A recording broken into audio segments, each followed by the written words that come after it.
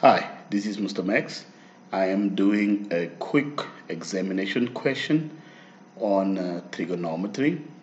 So, um, this question right here is showing four towns or four cities in Africa, W being Windhoek, L being Lusaka, H being Harare, and J being Johannesburg. Then the distance from Windhoek to Lusaka is 1,400 kilometers.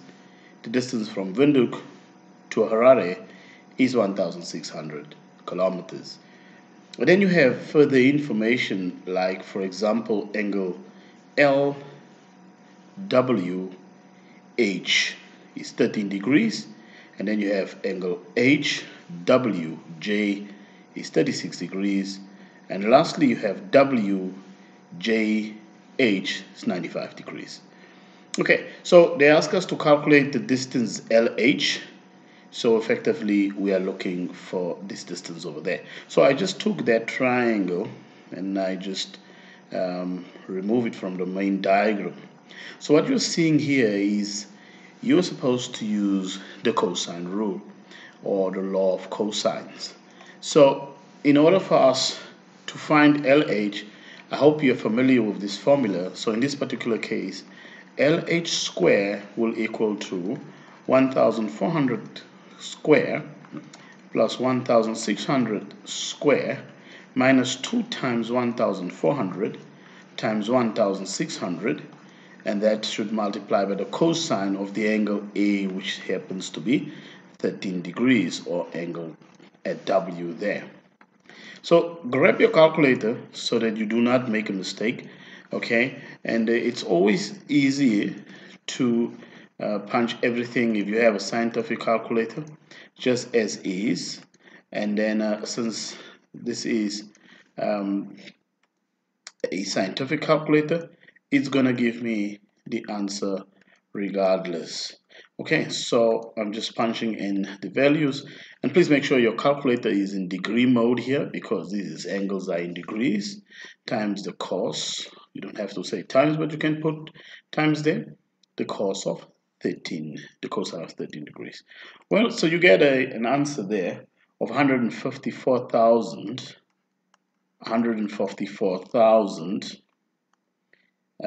Well, you just have to see 822.1098.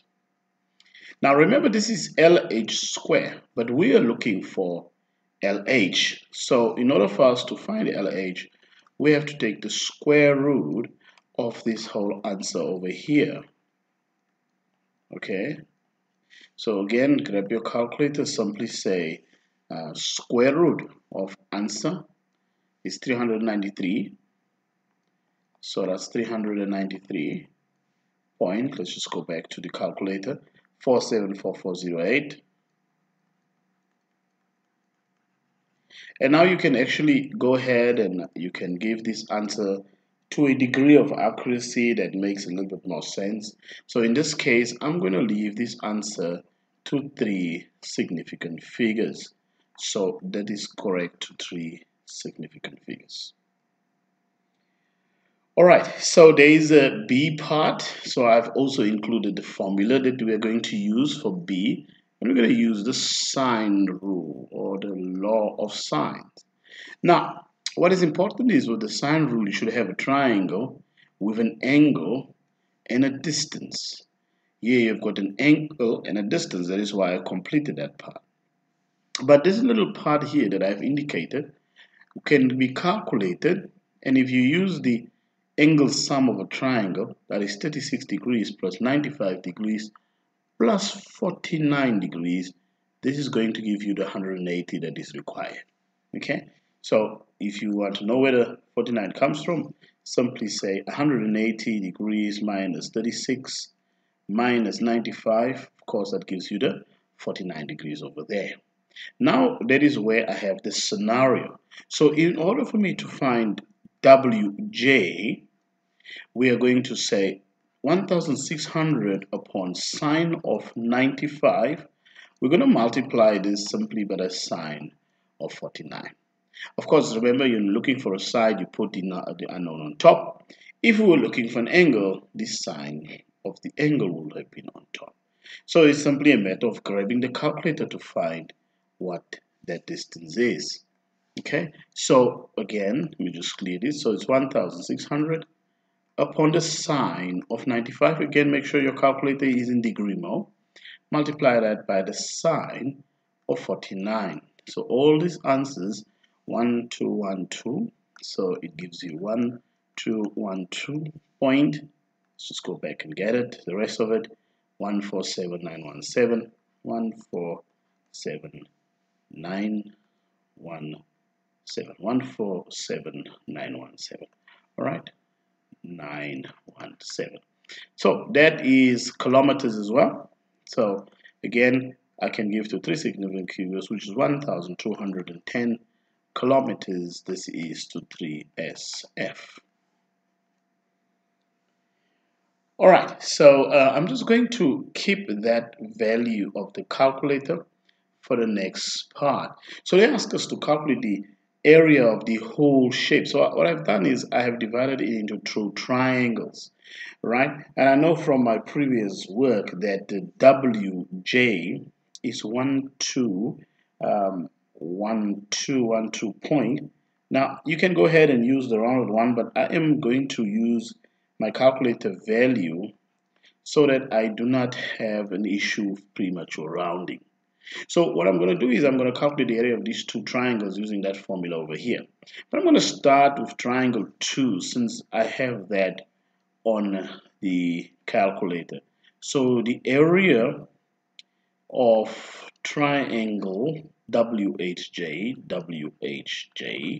whatever you want to label it, will be half times 1,600 times 1212.147 and so on. And then we're going to multiply that by the sine of 36 degrees, right?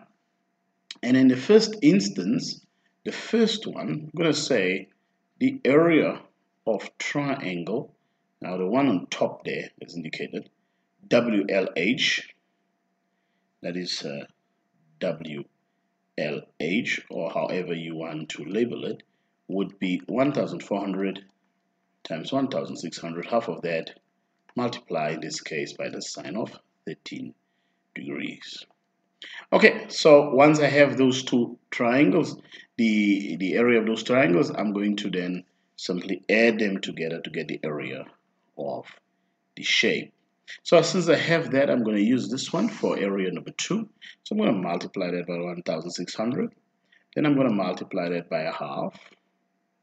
Then I'm going to multiply that by the sine of 36. All right, let's see what it gives me. 569,986. So it's 569,986. Of course, there's still some more. 1354. So 1354. And of course, this is square kilometers. All right, so what I'm going to do now is I'm going to take the first one, the first triangle, so to speak. So I'm going to say half of 1,400. Well, let's just say 1,400 times 1,600 times the sine of, in this particular case, 13 degrees. Okay, 251,945. So it's 2, in fact, let's just change that to black. So it's 2, let's go back and get the answer, 51945. 251,945. Well, of course, there are still some more stuff there. Let's get the stuff there. 1809. 1809. Of course, this is also square kilometers. Now that I have those two, I'm certainly going to add in order for me to find the area. So I'm going to say, in this particular case, maybe the area of, as indicated, what they ask us, WJHL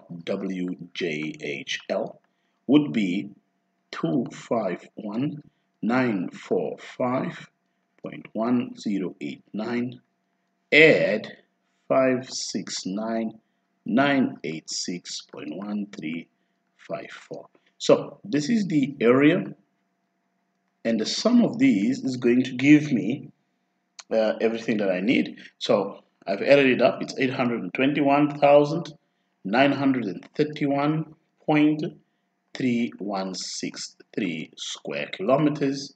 So you can go ahead and give your answer to three significant figures, and that will give you 822,000 square kilometers. This being correct to three significant figures. All right. Now, of course, there is a D part to this answer. They say the bearing of Lusaka from Windhoek is 060 degrees. And as you can see, I've indicated in red here that angle there is 60 degrees.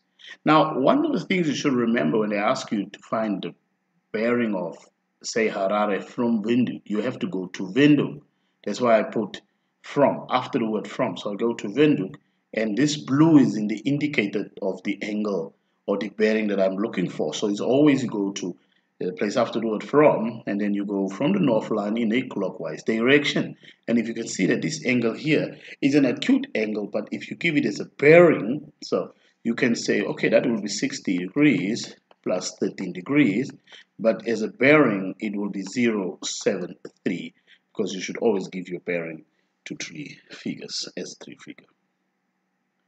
Right. Then that's simply one more question. Then when they ask you to find the one from the bearing of Windhoek from Johannesburg, so it is this one that I indicated in blue over here. That's the particular angle that we are looking for. Then I also indicated to you the straight angle of 180. So if I could somehow find what this dotted angle is, of course, you should be familiar with alternate angles. So this whole angle here, the 60 plus 13 plus 36. And if you have to add it, 60 plus 13 plus 36. Well, all of this gives you 109. So in effect, if this whole angle here is 109 degrees, then this angle here is also 109 degrees because they are being alternate and alternate angles are equal. Now, having said that, for me to find the bearing of Windhoek from Johannesburg simply means I must add 180 plus the 109.